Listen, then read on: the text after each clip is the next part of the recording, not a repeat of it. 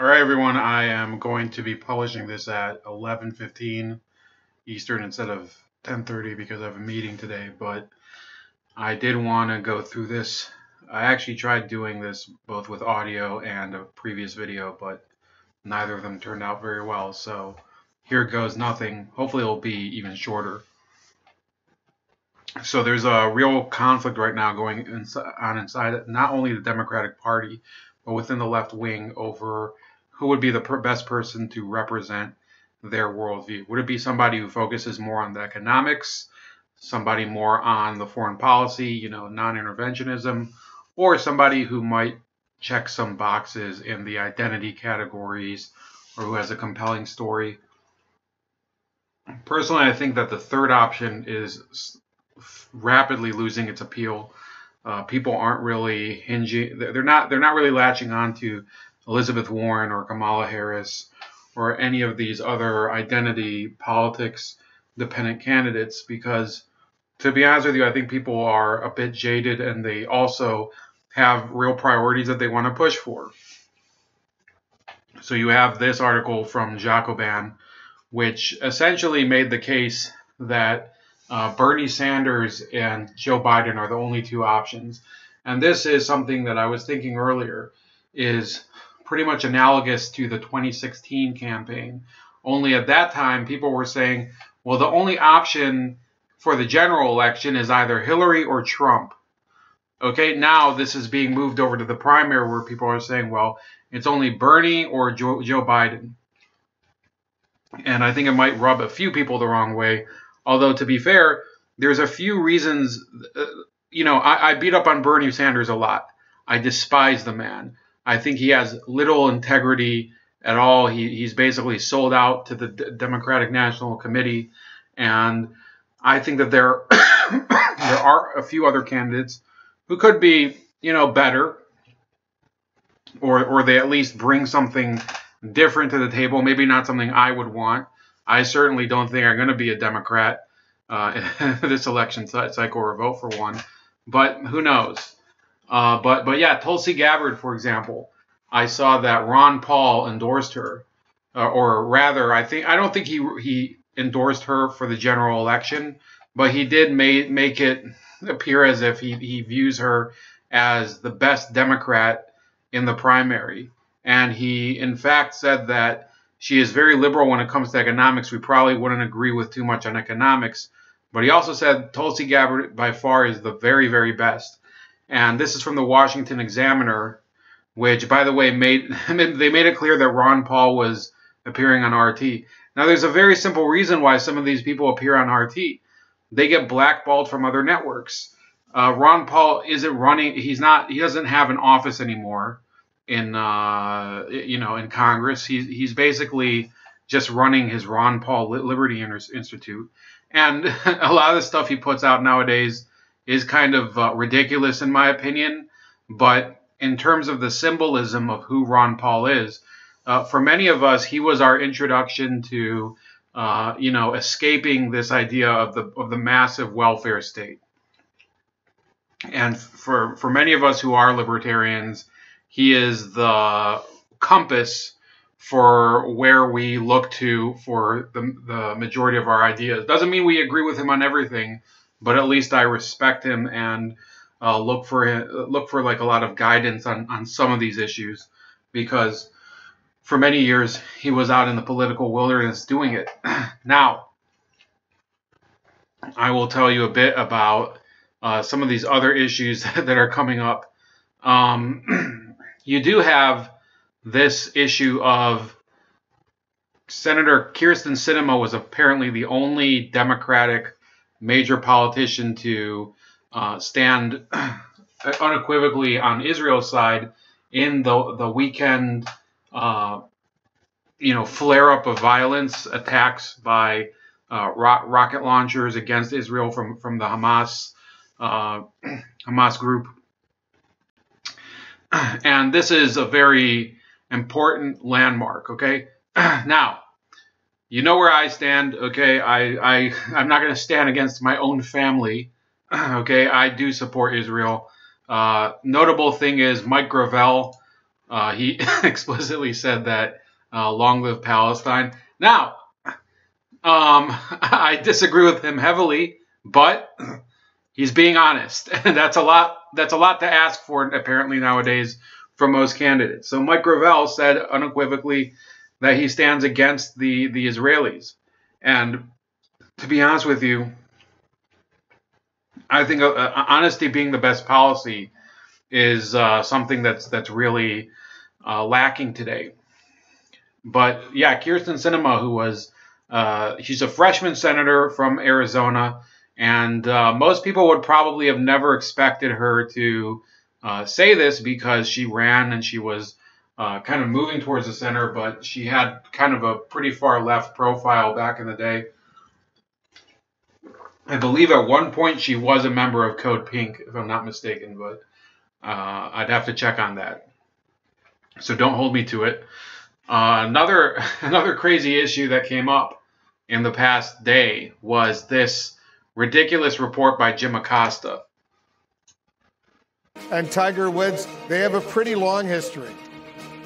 They certainly do, Wolf, and this is going to be quite an event. We see the president come out here in just a few moments with the golf champion Tiger Woods. He just won the Masters last month, and typically with these presidential medal freedoms, Wolf, as you know, they're typically handed out and issued to notable figures after a career of achievements at the end of their careers, typically for these recipients. Tiger Woods, it seems the president was so excited about Mr. Woods winning the Masters tournament last month that he decided in a tweet to issue this Presidential Medal of Freedom, and so we're going to see that taking place in just a few moments. One thing that we should note, the New York Times did a story about this just in the last 24 hours, asked the White House to essentially defend why the president was having Tiger Woods out here, and Sarah Sanders in a statement to the New York Times said that the president is issuing this Presidential Medal of Freedom not only because of his winning the Masters tournament and all of his achievements in the world of golf, but also for breaking barriers in the sport. So that's the word from the White House about that. We should note, Wolf, that President Trump and Tiger Woods do have a history that predates his administration. They've been friends for many years, and as a matter of fact, back in 2013, the president tweeted about how he had stood by Tiger Woods when he was going through some personal trauma in his life, and the president was taking credit in that tweet essentially for standing by Tiger Woods and all of that. And so while the president is sometimes criticized for not always showing loyalty to people who work for him, people that work in his administration, people who work inside this White House, it should be said that he has shown some loyalty to Tiger Woods over the years. Now, we should also note, Wolf, that the president and Tiger Woods do have something of a business arrangement. The president's company, the Trump Organization, hired Tiger Woods to design a golf course at the president's company's golf course in Dubai. Wolf, that obviously shows that there are some business ties between these two men, and I suppose a critic could argue after watching all of this that there might be somewhat of an advertisement going on here, a TV ad going on here, and handing out this Presidential Medal of Freedom to Tiger Woods. It is, in effect, publicizing one of the Trump golf courses there in Dubai that Tiger Woods had a hand in, although we should point out that particular course has not opened yet.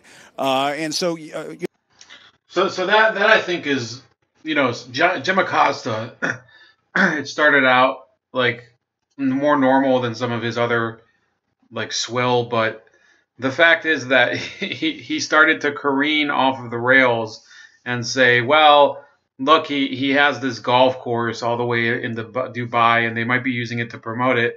Well, maybe they will. Who cares?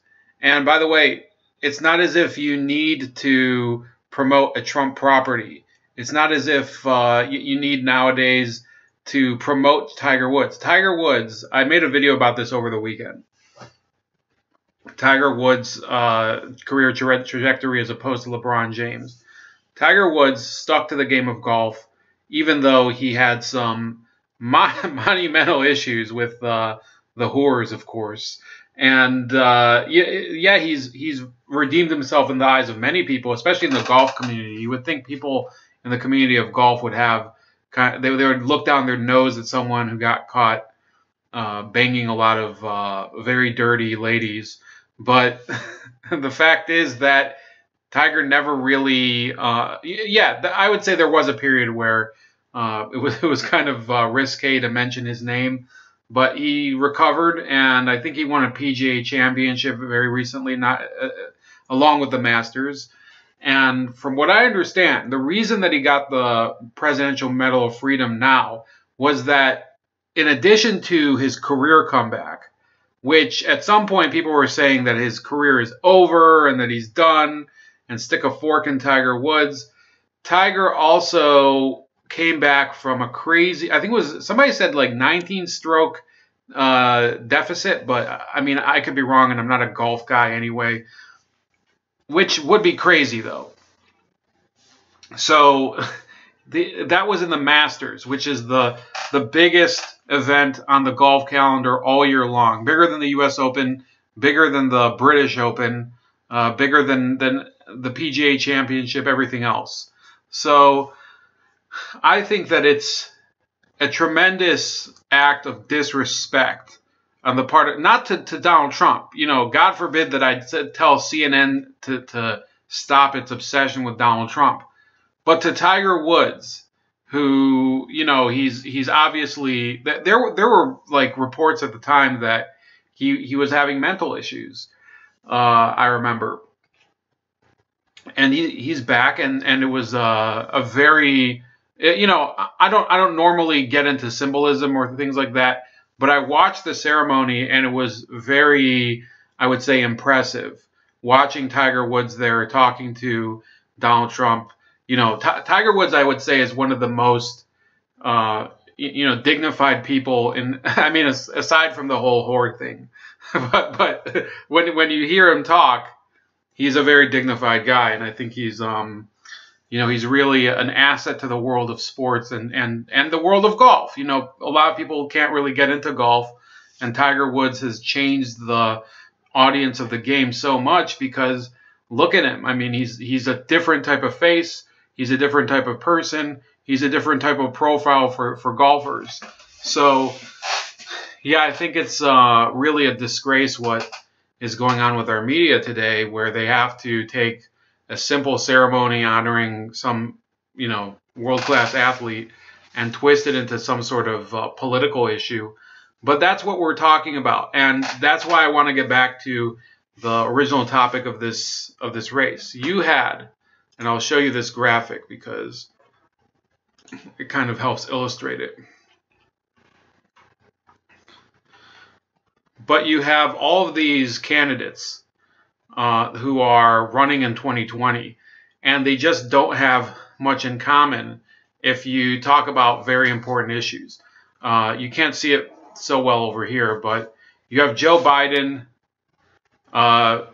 you know, going up against a lot of these much younger figures, like, for example, this Wayne Messam.